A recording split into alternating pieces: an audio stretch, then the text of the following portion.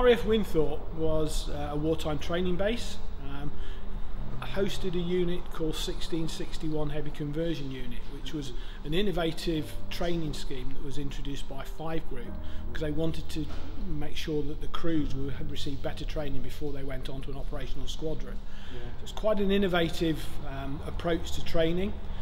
And what was really interesting about Winthorpe is that throughout the war, probably every 6 weeks, you were getting between 600 to 800 new airmen coming from all over the world to train and learn their skills as an aircrew at what was RAF Winthorpe. So those crews could be coming from Canada, from Australia, New Zealand, a few South Africans, Rhodesians, a truly international collection of airmen that were coming to Nottinghamshire and learning their skills and training, as I say, to be a bomber crew. Post Winthorpe, 5 Group added in an extra level of training whereby they went to something called Lancaster Finishing School, which was just up the road at RAF Sireston. All the time, I guess you'd use the analogy of investing in the training to make sure that they've got the right skills to go out on operations.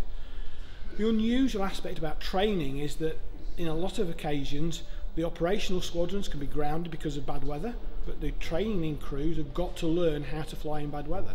So they could be flying in sometimes adverse weather conditions when others would be grounded, and that's where a lot of losses came about.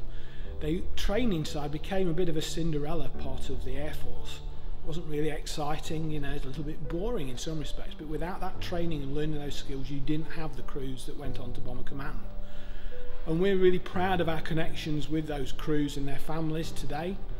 We've got a number of crews that we've helped research the histories for those, and we're really proud of being able to help people develop and expand and understand those links to the past and moving on to the future.